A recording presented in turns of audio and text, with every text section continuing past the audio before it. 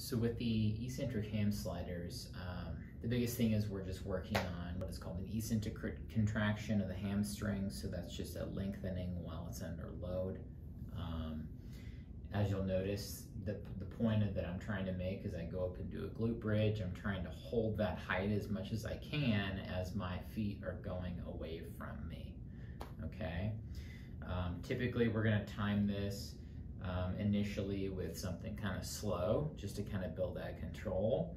You can also make it more explosive, and you can also use weight in your lap too, okay? I'm just gonna show you the basic foundation of it, and then how you might speed that up too, okay?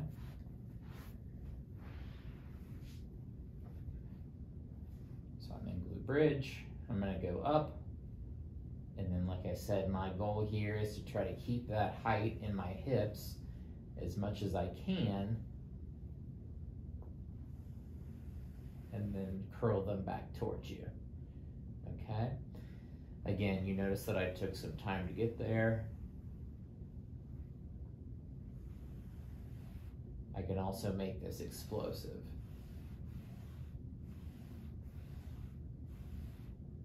Okay.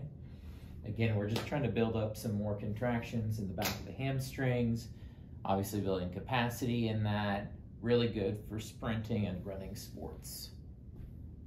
And like I said, you can also just put weight in your lap if you wanted to weight that down.